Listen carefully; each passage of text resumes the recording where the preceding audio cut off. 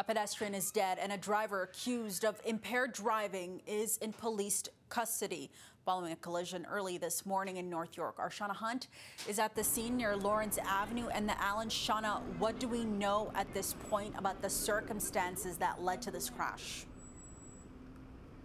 Well, Faiza, I can tell you that the tire marks are still in the grass here, showing where the vehicle jumped the curb, hit the pedestrian, and went slamming into a chain link fence and into a wooden sign here at the corner of Lawrence Avenue and Varna Drive. We know that a 55-year-old man was walking here along the sidewalk around 5 o'clock this morning when he was struck and killed. We could actually see his lunch bag and a bag of tools scattered along the roadway. Now, this did happen in front of a low-rise apartment building, and some residents tell us the sound of the crash jolted them out of bed.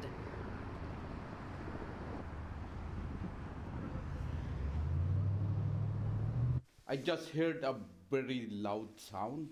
Then I check. I thought it's like accident, a car accident.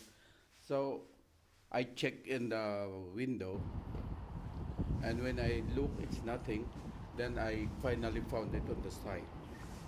I think 4 people get off on the car and say something like that.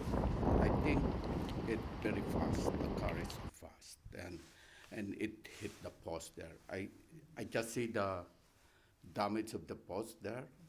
It's hit the post and goes straight to the fence. Okay, Shauna, have investigators had the opportunity to review any security camera footage just yet? Yeah, so Faiza, this is a school zone, and I want to show you a camera in the area here. It's mounted near the top of that light post. You can see in the distance. It's very likely that investigators are either reviewing that video or have already reviewed the video. It's likely that this crash was caught on camera. However, though, police still are looking for more evidence, and they're asking anyone who was in this area around 5 o'clock this morning who may have dash cam video either of the crash or of the car in question to contact them. Okay, an ongoing investigation. Shauna Hunt reporting from North York. Thanks so much, Shauna.